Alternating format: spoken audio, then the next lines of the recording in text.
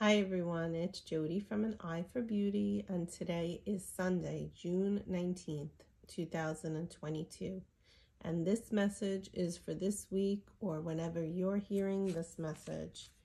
To begin, it's Father's Day, so I want to send a special shout out to all of the dads out there, whether you are alive or deceased.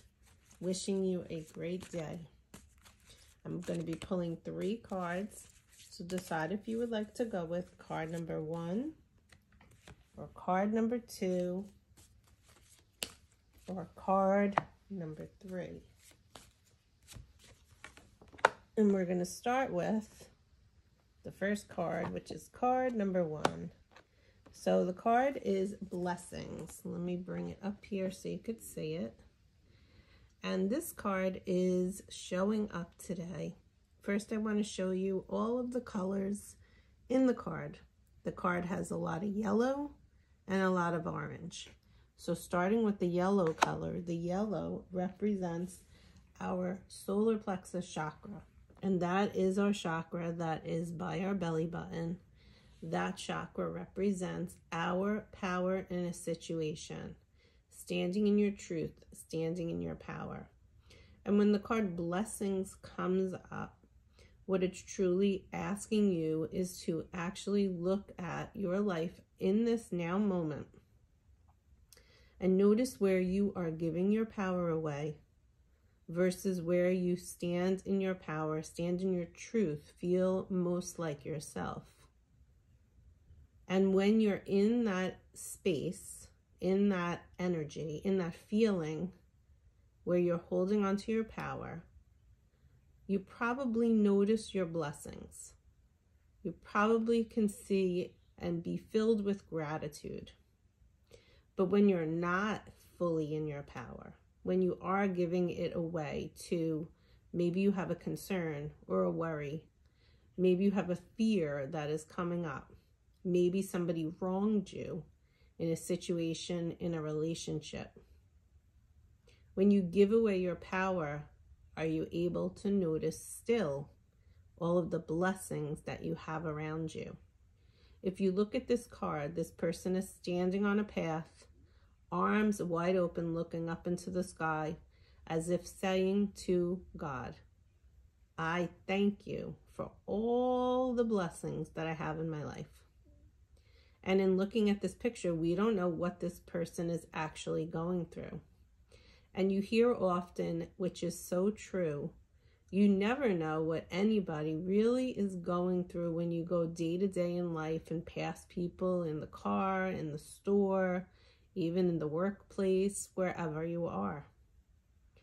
But this person, imagine, might be going through struggles or have fears or worries, but is still looking up into the sky and saying, thank you. I am grateful for all of the blessings that I have.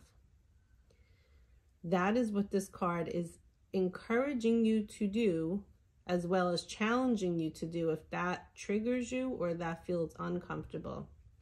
Even in the obstacle, are you thanking and sending gratitude to the universe for all of your blessings?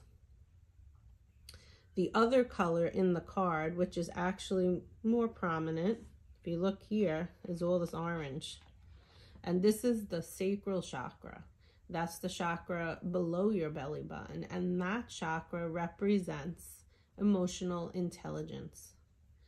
Meaning that when you can step into this idea of what I just explained, of you looking at a situation, even if it's an obstacle, and still seeing the blessings in your life or the small blessings within the situation, maybe you're learning something, your wisdom grows, your emotional maturity happens. And that's a blessing in and of itself. Because when you can receive more wisdom through growth, you're able to see things from more than one perspective. You're able to step back and look at something from a different angle.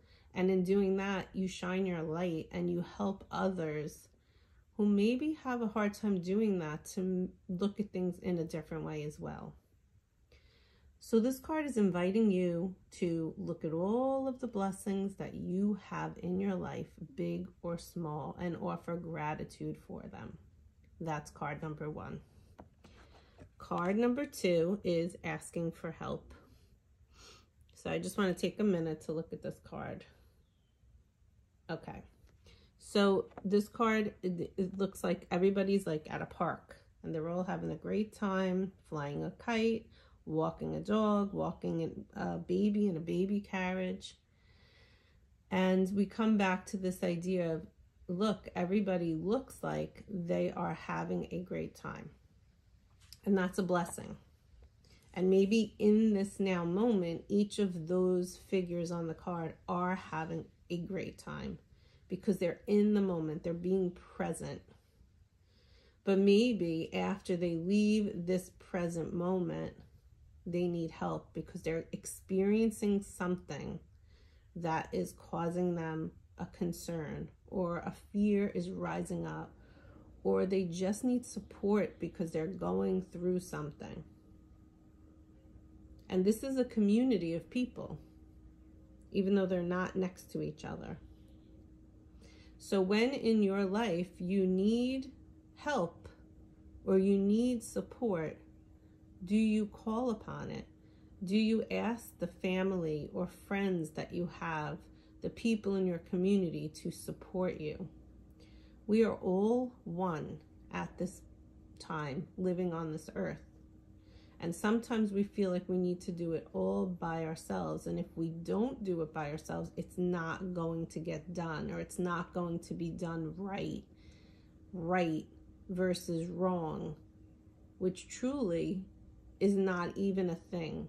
It is an illusion, because there is no such thing as right or wrong. It's what is your truth in this moment, in this time that you are at in your journey. So if you're going through something at this time, on this journey, in this now moment, do you ask for help? And then if you don't, it's important for you to go inward and ask yourself why. Why don't you trust other people or other community members to help you? I think we all have to take a good hard look at that, because one of the biggest things that I see is that we all try to control an outcome, and we think we have to do it this way, and if we don't do it the way we think it's supposed to be, then it's not going to happen right. That is a limiting belief, and that is something that is important to work through. And then on top of that, asking for help can also go to the angels. Do you call upon the angels of divine white light and the archangels and whoever it is that you believe in that is of a higher divine energy? And do you ask them to help you? Because we're humans here on earth. Spirits having a human experience. And we have been gifted from our Creator free will. Which means that the angels could be all around you wanting to help you, but if you don't invite them in and give them permission, they really can't help you. So this card is asking you, where in your life do you need to be asking for help, seeking help in whatever it is that you are going through? You might feel like you're a warrior, and that's a wonderful thing. Be a peaceful warrior. But even warriors don't stand alone. Sometimes they do, but there's definitely another human on this earth that can help them if they ask. And if you feel like at this time that's not the case, then sit quietly, talk to your angels, and ask them to send to you the right people for you to help you in whatever it is that you're going through. That's card number 2. And then card number 3 is chakra balancing. Very important card. So I'm a Reiki master, and that is what Reiki helps. It helps to balance the chakras. That is one way to help you. It clears all stagnant energy, and it helps you to have a balanced chakra. But I'm hesitating because I'm looking at the rainbow. And the rainbow is all of the colors of the chakras. We start with red and we end with the purple. And basically what happens is if you're experiencing something right now, or an obstacle or a worry or a fear, which seems to be coming up through this whole reading, what happens is if we don't acknowledge or feel what we are feeling, what is rising up, it gets stuck in one of the chakras. And then potentially what can happen is if it gets stuck in that chakra, it could cause you a physical pain. So for example, maybe you're in your head space a lot and the color of that chakra is the purple color, the top color here. And if you're in your head a lot and thoughts keep coming in and coming out and you're nervous and you're fearful and this is where you are, first of all, you're not going to be grounded, which is the red, which is your root chakra, because you're in your head so much. But secondly, what might happen on a physical level is you might develop a headache. Or you might develop neck pain, all part of that crown chakra. Or possibly, maybe you're not speaking your truth, the throat chakra, which is this blue color here. And you hold back, and you don't want to have confrontation, and you don't want to have conflict. And I'm just going to wait. I'm not going to say it right now. I'm going to hold off and see what happens. And believe me, pausing is a great thing to do. And sitting quietly and contemplating on what it is that you want to say. Is it going to serve the situation or is it going to serve another? It's important to definitely take that step. But if you feel a burning inside of your solar plexus, like we discussed in this card, which is this color, yellow, and you feel this burning, but you give your power away, instead of taking back your power, you close off the throat chakra because you don't speak your truth.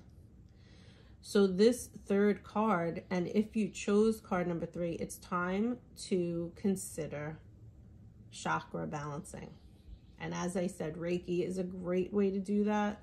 Another way is to speak to someone, ask for help. And sometimes when we speak to someone and truly open up and share what we're feeling, what's coming up through us, it can balance out the chakras just by talking it out, just by trying to figure it out, not being resistant, not holding back, letting out everything that you're feeling. Another way is journaling. Journaling is a great way to balance out your chakras because you're getting all of what you feel out onto the paper. There are so many ways to balance the chakras, but if you chose card number 3, you must be in a place right now where you're unbalanced, and we need to bring you back to balance. And of course, this is a general reading, and everybody can be out of balance for a different reason. But the first step you can take is tuning in. Calling upon the Creator. Archangel Metatron is the archangel that helps with a chakra clearing. Asking them to even just show you what it is that is causing you this imbalance at this time. And then maybe from there, you can determine what it is going to be your next step. Getting out of nature and walking on the grass or the sand barefoot is a great way to balance out the chakras. So whatever it is, and whatever you're going through, know that you're not alone. Know that you have this guidance all around you. And know that you need to give them permission to support you.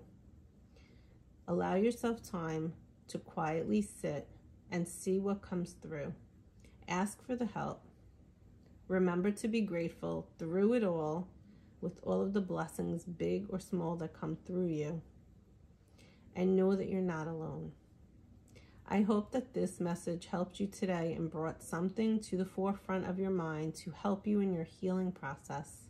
And I wish you a great day and a great week. Talk soon. Bye-bye.